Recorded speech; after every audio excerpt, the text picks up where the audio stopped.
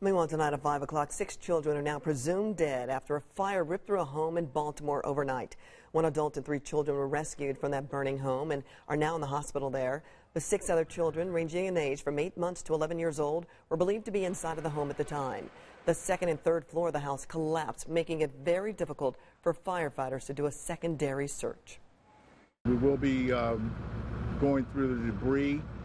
It's going to be a very, very slow process. We're trying not to disturb any of the remains, so it's going to be what we call a hand dig.